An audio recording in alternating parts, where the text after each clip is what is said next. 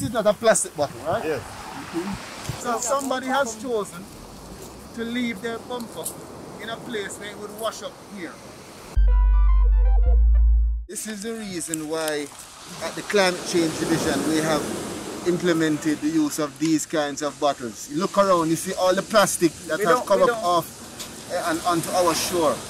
And this is damaging not only the beach, but imagine the animals, the biodiversity that's impacted by all of this. That's why we're moving with the mayor and our team, and also with the environmental team, towards the next phase of the plastic ban.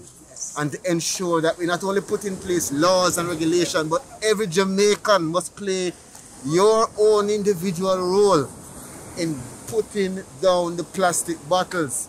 And if you have to use the plastic bottle, dispose of it in such a way that it is responsible, and let us recycle. Look on the beach. Look on your beach as it relates to plastics. The deposit refund scheme will be an incentive program where once you bring your plastics in, you should receive some remuneration. And we're hoping that that will be an incentive that can even create various tentacles of employment across the country. What I do want to do though, and I intend to do, is for the Climate Change Division and the Ministry of Housing, Urban Renewal, Environment and Climate Change to work with the Ministry of Industry and Commerce for us to see how we can create in that sphere the incentives for our entrepreneurs to see this sector as a viable sector. Many of them will need support in terms of the business plans and the technical expertise to build out and to get the equipment. That is where we will be having the major discussions to see how we can extract from our country the potential and the innovation and the inventors for Jamaica to see in rural and urban communities how the real impact and execution of sustainable development. Okay, and finally, I understand that you intend to be working more closely with the Met Office. Can you just say what that partnership will look like? So the Meteorological Services falls within the Ministry of Housing, Urban Renewal, Environment and Climate Change. And one of the reasons why I have had a focus on the Meteorological Service is because it's important that our decisions are made on an empirical and scientific basis. So we are working with Evan Thompson and his team to make sure that they have the necessary equipment to provide early warning to the country. Already we have seen lives saved because of the early warning equipment that has been put in place in spaces across Jamaica, where they can track and know based on the anticipated rainfall and projections to lock off a road or to give a particular warning, and that has already saved lives. We will be bringing in very soon and introducing some even higher level of technology to raise our standard here in Jamaica in terms of how we make assessments of weather systems. The government had planned to remove some persons who they claim were informally settling on lands in Port Royal. We have resisted it. I was very strident because the people that they were planning to remove were people who were born and grown up in Port Royal. And I do not believe that it was the right thing to do. I think it would have been unconscionable. So I've been in discussion with Minister Vaz, and now that Minister Pearnel Charles is the person in charge, I intend to continue those discussions to ensure that we can find suitable alternative accommodation where these people can be located. And in fact, those persons in Ishino, where they are, can be preserved for housing settlement. They are prepared to pay for it, and I'm prepared to work with the government to enable that to happen. Do you embrace an extension to this project? Of course. I think the reality of climate change is there, and I'm very happy that the Minister is taking this matter so seriously, and he's intent on ensuring that the success of this project can be even further developed, you know. So I'm very, very happy to be here with him. How important is this road to your constituency? Oh, well, it is important to Jamaica. It is the entrance and exit to the country for international business and tourists. So it is crucial that it be preserved. We remember during that horrific hurricane that passed through, the airport was cut off. And in fact, my people in Port Royal were also badly affected. So it's a most important thoroughfare. We're here on the Cane River Road, what we see here is the devastation that arises from the impact of climate change, the intense and more frequent rainfall and what it can do to your road. You see all of the breakaway here, and that's the danger to life and livelihood here in this community. This highlights the need for us to, not just to talk and talk about the agenda, but to move to action and to make sure that in how we build, in how we think, in what we do, resilience is at the forefront.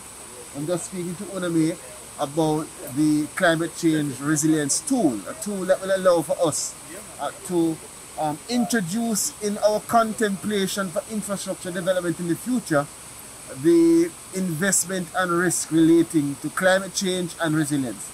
That's a tool that we are developing now at the Ministry of Housing, Urban Renewal, Environment and Climate Change through our Climate Change Division.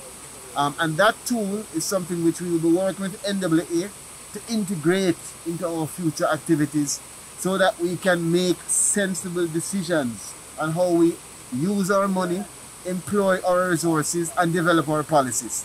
And today we are on this tour which we have dubbed our Impact and Solutions Tour. We started this initiative about 2 years ago where we take our stakeholders, the climate change focal point, members of the board, members of the policymakers, the ministers, out across the length and breadth of Jamaica to just look at the impacts of climate change, what can be ascribed to climate change, and some of the solutions that must be prescribed. Some of the people on Weise Road will tell you that the river take back its course because this is where the river used to be. And it is not practical for us to believe that we can constrain the river to a space so that it does not take its original course. So for those people who lived here before Weise Road was Weise Road, this name is actually from the Weise family. So one of the Weise is actually here today, one of the grandchildren. Watch your foot, watch your foot. And they will tell you, this used to be the river course. What is happening is they are complaining that the river broke its bank where the NAA went over into the river to clean it. But not so. It also broke its bank where you didn't enter it. So you're finding that what they used to have as a structure, which is the grind, people remove the stones from the grind. They use it to put into pits. So the walling that was generated can't maintain. Is not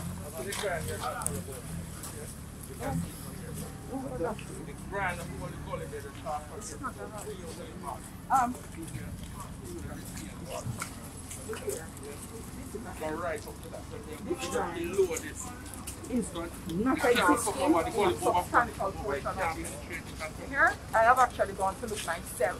So while Firegen is telling you that foolishness, I can tell you, I walk over and check section of the grind, it don't exist anymore. What they were doing over time, when the stones come out of the grind, this is the level of the grind here, you know, look at the level of the grind. So what they've done is to basically dump silt on the side, which means once the river breaks, all of this moves.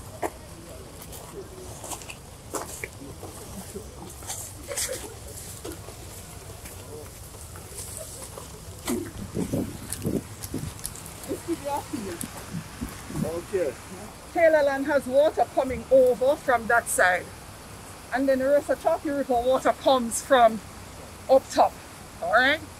So Cane River water meeting water that comes down from Mavis Bank, Rosses Valley, coming down through to Bito Bloxborough, coming down this side. So all the silt ends up here. All the silt ends up here. It's not going out.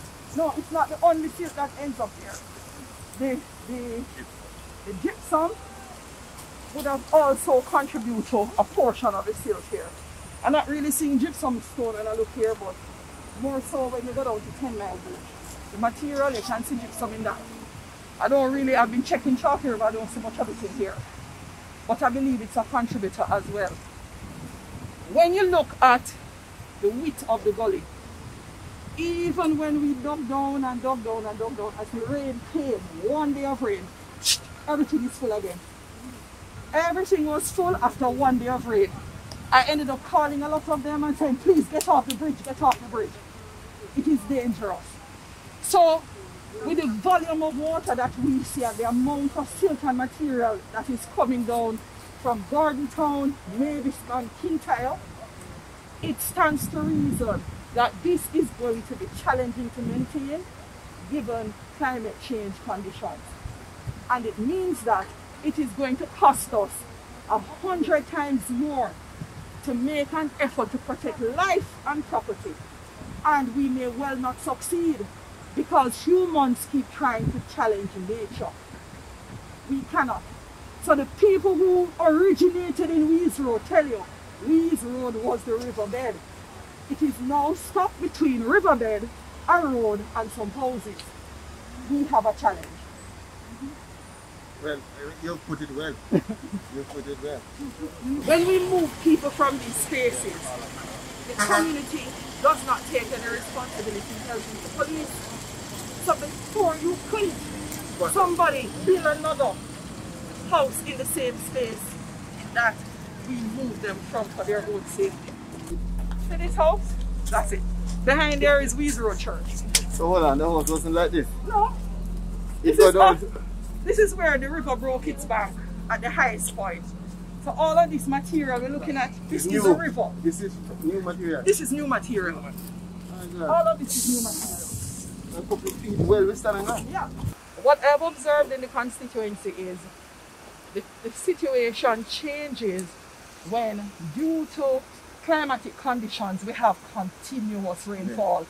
Yeah. And you're going to have more of that? Right. And more intense continuous rainfall. Yes. So for the first time in many, many years, we have had consistent rain day after day for 2 weeks solid. And then you literally saw areas that didn't move before just moving away. So that has been our concern. It literally changes the dynamics of the river overnight after you have had 2 days of heavy rain. A lot of the members of Weise Road said that it's the first in their life having experienced the water coming over its bank more than once, that they have seen something like this with the army turning out, not only to dig out the road, but so much more helping them to dig out from their property. And on behalf of the entire Weise Road community, I want to express a heartfelt thank you from the bottom of my heart. I thank you guys. We would not have been able to achieve this without your contribution. The speed at which you were, actually what it did, seeing the army sent a psychological message to even the contractors on duty that it is not business as usual and they needed to really push to work hard and get the place returned to normalcy. So I thank you, ladies and gentlemen of the JDF.